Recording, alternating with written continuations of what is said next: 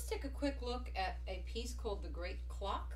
It's found in Piano Adventures Lesson Book 2B, 2nd edition, on page 16 and 17. The sounds that this piece is trying to have you sound like it would be the sounds of a very big clock. In fact, in many clocks in England, there were large bells inside of the bell tower, which you're seeing here. And so Nancy is trying to get that sound in this arrangement. So listen on into it for a minute.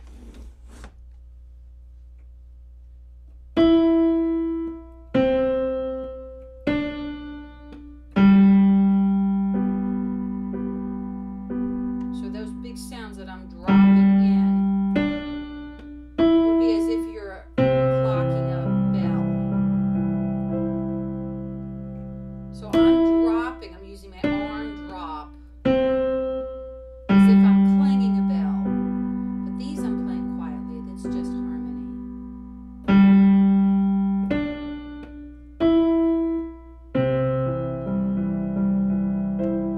Now she's going to use those sixths, and she's like taking like a cookie cutter down.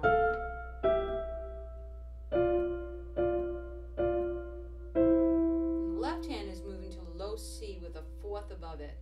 And that's the sound that you would hear if the bell was telling you what time it was. And I bet you could tell because I played it 4 times, it must be 4 o'clock.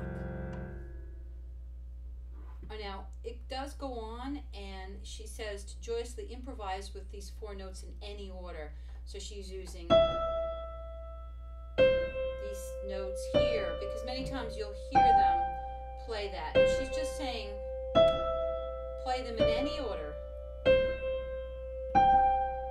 And she's saying even do 2 in order.